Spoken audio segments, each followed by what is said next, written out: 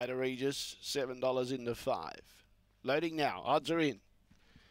Evens being placed away.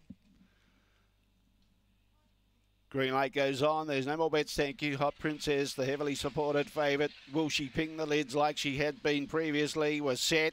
Away she does. She begins well, but so does Steele. And also there was Dakota Grace as well, putting pressure on her. She needs to hunt up on the inside. Dakota Grace getting a length in front, just about Hot Princess. Spider Regis just behind those. Hot Princess in bother, out of action. Dakota Grace got away from Steele. Behind those Spider Regis, Hot Princess, Hot Cookler and Deschwa. But in front is Dakota Grace. Dakota Grace wins. Second by Spider Regis, flashed home late.